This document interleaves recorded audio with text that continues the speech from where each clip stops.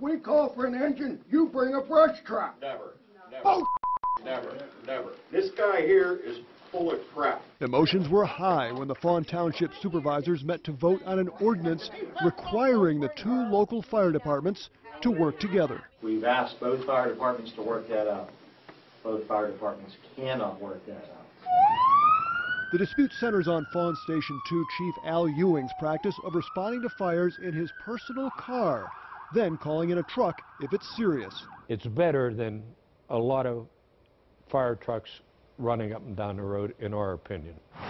But officials at Fawn Station 1 say Fawn 2 sometimes fails to provide adequate response. And there was a brush truck there from Fawn number 2, not an engine. Why is that a problem then? Because they were called for an engine.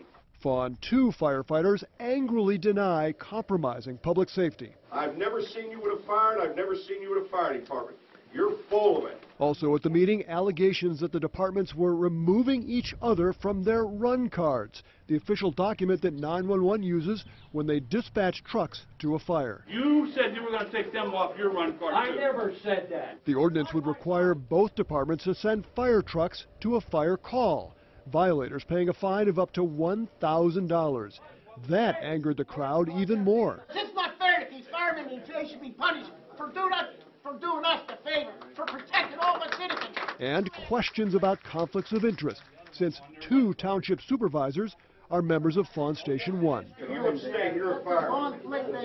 You got a conflict of interest here, you and Gary Foe. No, I don't. Oh, yes, you No, I do. don't. The township supervisors decided to table the proposal and instead told the two fire chiefs to meet for the third time to try to settle their differences. Will they be able to get along?